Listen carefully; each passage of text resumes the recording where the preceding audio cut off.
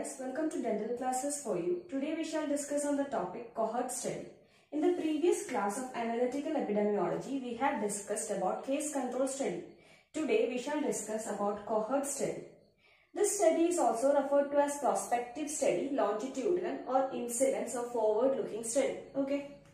Now we will see important points regarding Cohort Study. Before moving on to that, we must know what cohort means. Cohort is simply a group of people who share a common characteristic.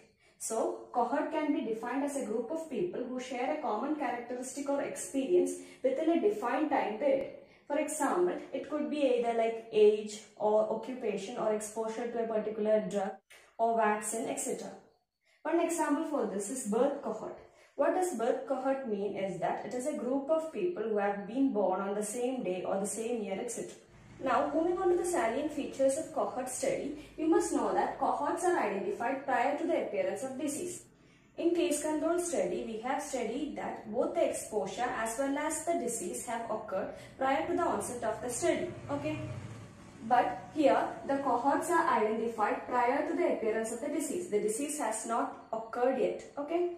Now, the study groups are observed over a period of time to determine the disease frequency. Okay. Also, we all know that it is a prospective study or forward-looking study. That is, the study proceeds forward from cause to effect. Okay. That is from exposure to disease. Okay.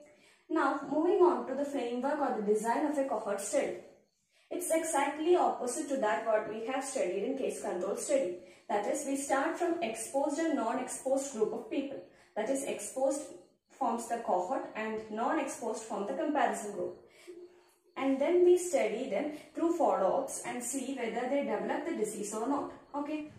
And if you find that if there is occurrence of disease or incidence of disease more in exposed group than in non-exposed group, we can say that there is an association that exists between the exposure as well as the outcome. Okay. Now moving on to the indications. When is cohort study indicated? The foremost point is when there is a good evidence of association that exists between the exposure as well as the disease under study. It can be either through clinical observations or from your case control study and descriptive epidemiologic studies. Okay. It is indicated when exposure is rare but incidence is very high among the exposed. Also, when attrition of study group can be minimized, that is when there is minimal attrition or loss to follow-up. And finally, it is done in cases where there is ample funds available. That is, cohort studies are very expensive. Now moving on to the important points regarding this study, that is, cohorts must be free from the disease under study and both the groups should be equally susceptible to the disease under study. Also, both the groups should be comparable with respect to all possible variables that might influence the study, and diagnostic and eligibility criteria should be defined beforehand. So that forms the basic idea of cohort study. Now we will move on to the types of cohort study in detail. Okay. The three types of cohort study, they are prospective study, retrospective study and a combination of both prospective and retrospective study. In prospective study, the disease has not yet occurred. That is, we are going to start the study prior to the onset of the disease. So what it means is that the study starts in the present and then we will do a follow-up to study the frequency of occurrence of the disease. Okay. So that's about prospective study. That is from the current to the future. Now when we are studying about retrospective study, what it means is that the disease has already occurred. So we then move 10 to 30 years back, for example, and then we start our study. We obtain information through past records, etc. And then we start from the past to the present. Okay. So that's referred to as retrospective study. And retrospective study is way more economical and it provides quicker results. Now, moving on to a combination of both prospective and retrospective study, it is also referred to as Ambispective Study. Here what happens is it has the elements of both the studies in it, that is both prospective and retrospective component in it. The cohort is identified from past records, then we start the study from the past till the present and then we look for the outcome in the future also, that is we do a follow-up also. So it starts from past to the present and to the future. So it is referred to as Ambispective or a combination of both of these studies. Okay. Hope you have understood the types of cohort study. Now moving on to the elements or the steps in case of a cohort study. There are 5 main elements. They are selection of study subject, obtaining data on exposure, selection of comparison groups, follow-up and analysis. So first of all, it is the selection of study subjects. Study subjects can be obtained from general population or special groups. Okay. General population means those who are living in well-defined geographical areas. And if the population under study is very large, then you can select samples from the general population which are representative of the population. Okay. Now moving on to special groups, it can be either select groups or exposure groups. These select groups could be like professional groups like doctors, nurses, they could be teachers or they could be government employees, etc. And coming on to exposure groups, an example can be of a radiologist who is getting exposed to X-rays. Okay. Now moving on to the next step, that is obtaining data on exposure. The data can be collected from cohort members. It can be obtained through review of records. It can be through medical examination or special tests, or it could be from environmental surveys. Okay. That is, when you are obtaining data on exposure from cohort members, it could be either through mailed questionnaires or direct interviews, etc. Since most of the cohort studies involve large number of population, it is better to use mailed questionnaires to collect data from cohort. Then it can be from review of records. Records could be medical records, okay? And it could be based on medical examination and special tests like blood pressure, cholesterol, etc. And then it could be based on environmental surveys. And these environmental surveys are done to obtain information about the level of exposure in the environment of that suspected factor, okay? Obtaining data on exposure should also involve classification of the obtained information based on whether they have been exposed or not to the suspected factor, and also they had to be classified based on the level or degree of exposure into broad classes. Okay. Now moving on to the third point, that is the comparison group selection.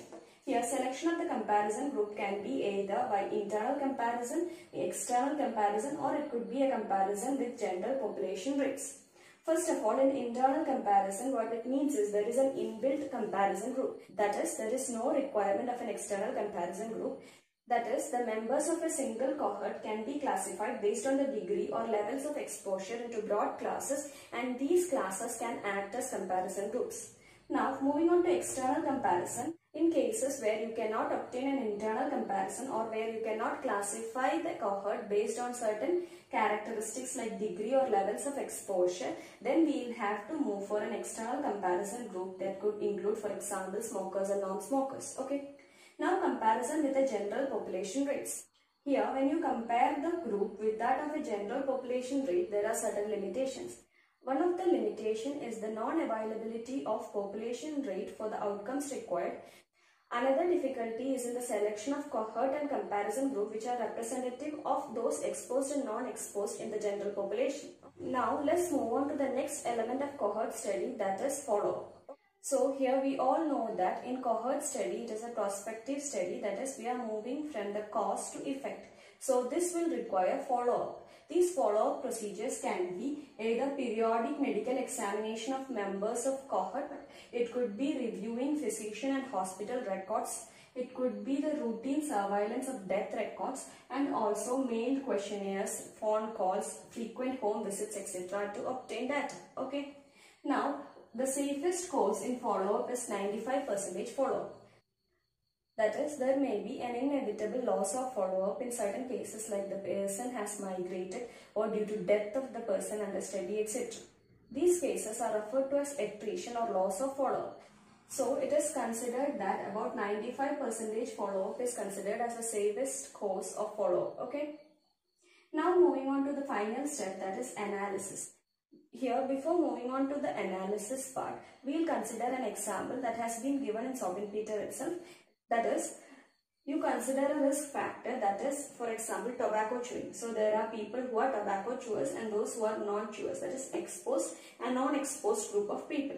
Then you see how many of them developed oral cancer over a period of time and how many of them did not develop the oral cancer. Then we will consider the total number of people considered. Okay. So, For example, we have given here some values. Okay. For example, those who were tobacco chewers developed oral cancer were 45 people out of the total 10,000 studied, and those who were non-chewers and who developed oral cancer were 5 under 10,000 total people. Okay. Now we will see what we are going to calculate. First of all, we will calculate the incident rate among the exposed group of people. Okay. Incidence rate among the exposed. Exposed means those who were tobacco chewers here, for example. So that is 45 among the total, that is 10,000. Okay. So you get 45 by 10,000. Per 1,000, if you convert it, it will become 4.5 per 1,000. Okay.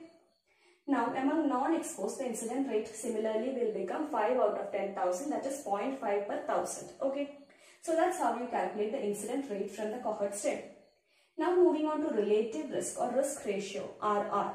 Okay, here it is the ratio of incidence of the disease among the exposed population divided by the incidence among the non-exposed group. Okay, here from this calculation you have already calculated the incident rate among exposed and non-exposed. You substitute and you get the value. Okay, this ratio, that is the relative risk or risk ratio, is a better index in assessing the etiological role of the factor in the disease. Okay. Now moving on to attributable risk or AR, it is also referred to as risk difference. Here in attributable risk, we initially find the difference between the incidence of disease rate among the exposed and the incidence of disease rate among the non-exposed, and then further divide it by the incidence rate among the exposed. So substituting these values, you have 4.5 as the incidence rate among exposed and 0.5 among non-exposed. So you will get some value here. So that's referred to as attributable risk or AR. This kind of risk, that is attributable risk, finds more value or importance in case of public health programs. Okay. So that's about the fifth step and final step, that is analysis. So you have calculated the incidence rate, relative risk and attributable risk here.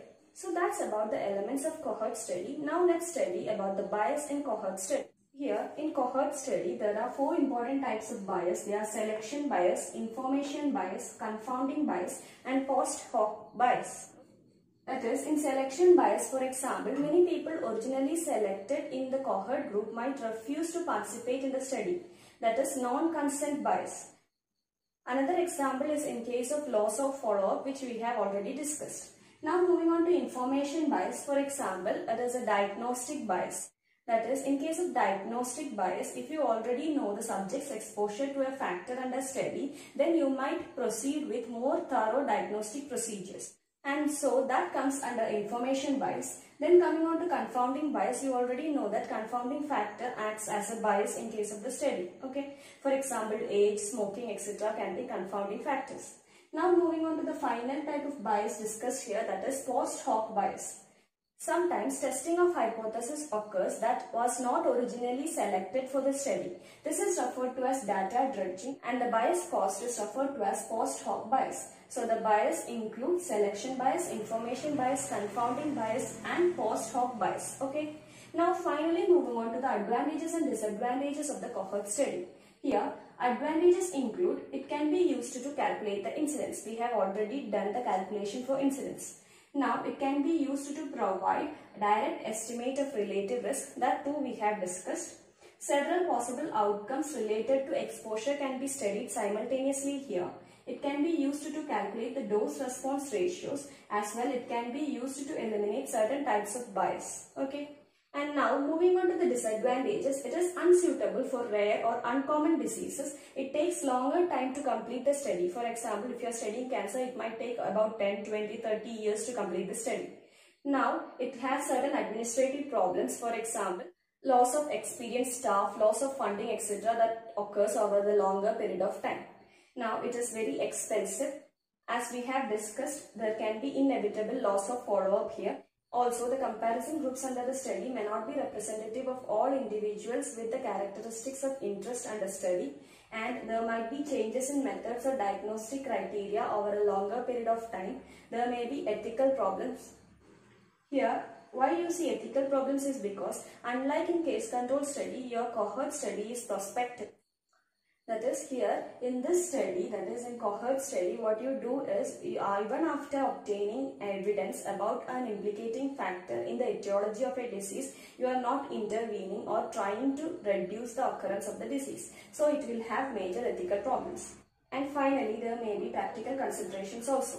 So this is cohort study in a nutshell. We have discussed what cohort study means, what are the salient features of cohort study, what is the framework or design of a cohort study, what are the elements of cohort study, what kind of bias present in cohort study. Also, we have discussed about advantages and disadvantages of cohort study. Hope you have understood the class. For more such videos, like, share and subscribe. Thank you.